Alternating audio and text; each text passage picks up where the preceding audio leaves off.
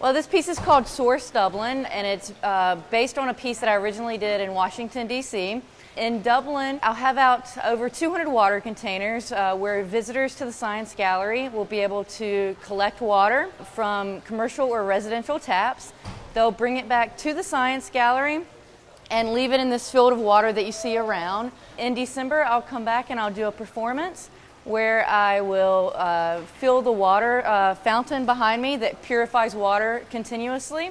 I'll fill it by transporting the water from the ground into the fountain.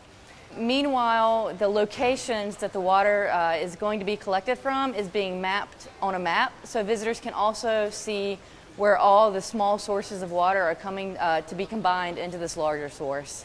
So part of the interactivity of this piece is that visitors are welcome to come drink from the water. The water is being purified by coconut carbon, and it is from taps to begin with. Well, basically, I hope this work opens up dialogue that I feel is important concerning water, conversation that isn't being had about where does your water come from?